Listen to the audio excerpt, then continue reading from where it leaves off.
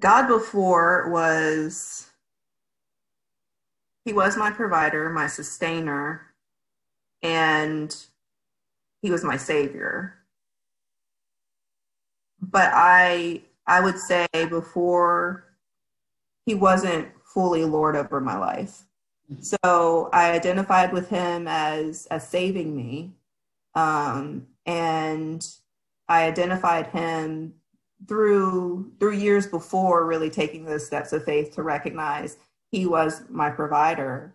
But what became very apparent to me in the coaching program was he was Lord over my life. Like now it is truly a nonstop conversation with him. Like it is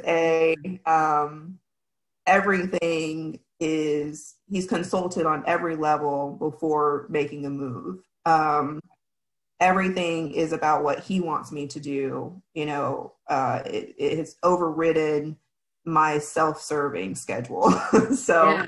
I mean, he's become everything, even in those moments where I used to hide away, thinking, there were times I didn't want to expose who I was to the God who knows already who I am. Yeah. Like I say, he's not surprised by us. And it's just, now I come to him happy as can be. I come to him blubbering mess. I come to him with a moment of like feeling great and then feeling, off. And then but I know I'm accepted by him. I know I'm loved by him. I know I'm his, where before I had my doubts and I might have had moments where,